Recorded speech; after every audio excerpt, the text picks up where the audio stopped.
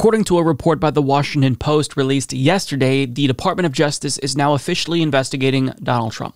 Now, this investigation should have been opened months ago, but regardless, I'm still happy that it's happening, and I am cautiously optimistic about the outcome of this investigation because even if there is ample evidence to prove that Trump is culpable in a criminal conspiracy to overthrow the U.S. government, I don't necessarily know that somebody with that much power is actually going to be brought to justice. But regardless, this is a step in the right direction. As Jake Johnson of Common Dreams explains, the U.S. Department of Justice is directly investigating Donald Trump's actions as part of a criminal probe into the January 6th attack on the Capitol, news welcomed by lawmakers and watchdogs who have accused the DOJ of dragging its feet despite having a strong case for prosecuting the former president. The Washington Post reported late Tuesday that prosecutors who are questioning witnesses before a grand jury, including two top aides to Vice President Mike Pence, have asked in recent days about conversations with Trump, his lawyers, and others in his inner circle who sought to substitute Trump allies for certified electors from some states Joe Biden won. The prosecutors have asked hours of detailed questions about meetings Trump led in December 2020 and January of 2021, his pressure campaign on Pence to overturn the election, and what instructions Trump gave his lawyers and advisors about fake electors and sending electors back to the states, the Post continued, citing unnamed people familiar with the matter. Some of the questions focused directly on the extent of Trump's involvement in the fake elector effort led by his outside lawyers, including John Eastman and Rudy Giuliani. The Post also reported that the Justice Department has seized the phone records of key officials and aides in the Trump administration, including his former chief of staff, Mark Meadows. Now, to be abundantly clear here, this is positive news. This is good. I'm glad that it's happening. However, I am skeptical that this will still lead to Trump being prosecuted because of a memo that was recently released by MSNBC. So on May 25th, Attorney General Merrick Garland signed a statement where he claimed that the Justice Department must retain the Barr rule and not prosecute anyone who's running for president, so as to protect the perception of impartiality of the Justice Department. It's a bullshit rule. It's a made-up rule, but yet this is what Merrick Garland signed.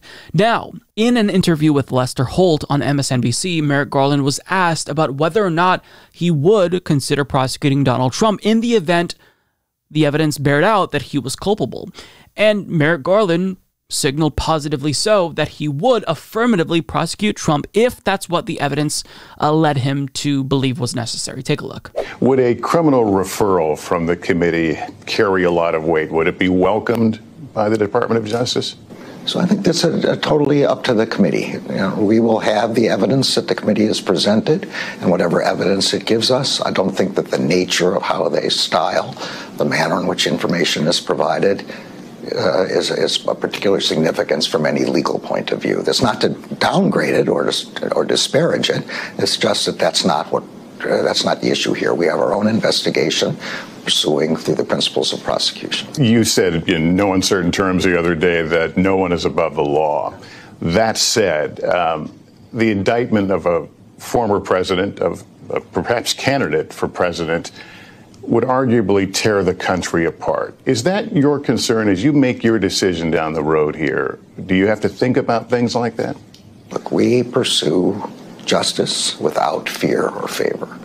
We intend to hold anyone who was criminally responsible for the events surrounding January 6th, for any attempt to interfere with the lawful transfer of power from one administration to another, accountable. That's what we do.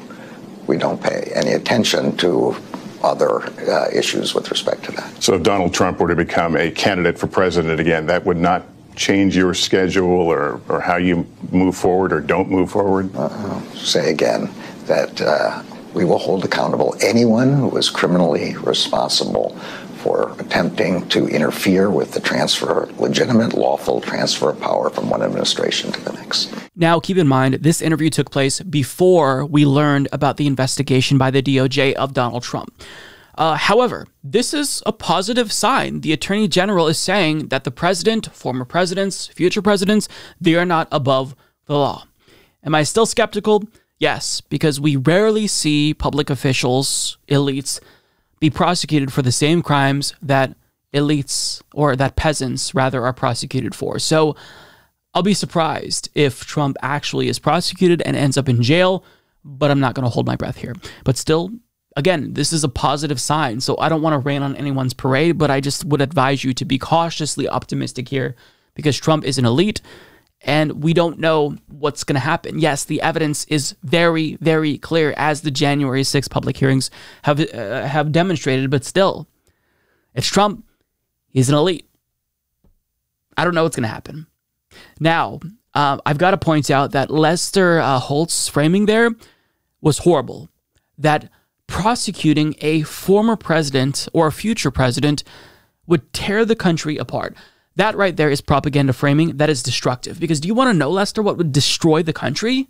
If Trump actually got a second term, because he's already broadcasting what he would do to destroy the country, more specifically, destroy democracy. Jonathan Swan of Axios detailed Trump's radical plans for his second term, which includes purging thousands of civil servants and replacing them with Trump loyalists, which is the hallmark of authoritarian regimes. Trump is broadcasting his intent to consolidate power in a very radical way, and that should horrify everyone. It would tear the country apart. Now, on top of that, remember in 2020 how Trump responded to the Black Lives Matter protests by threatening to use the Insurrection Act to crush these protests violently using the military. Well, he's saying that if he were to be elected this time, he would definitely do that and override the will of governors. Take a look. The radical Democrat politicians at the state, local levels refuse to protect public safety and instead turns criminals loose to prey upon the innocent, then the federal government will have no choice but to step in, not wait for the governors anymore. I was mandated, wait for the governors, but sometimes I couldn't do that. I was watching too many things happen in Minnesota, Minneapolis. What happened if we didn't send in the National Guard? They wouldn't have a city left. But you have to wait for the governors, in theory. We shouldn't be doing that anymore. If a governor wants to have vast numbers of people killed and riots and all of the problems that we have, we're not going to wait any longer. We're going to pass legislation where we can immediately go in and help those people that are under siege and they have governors that don't know what they're doing.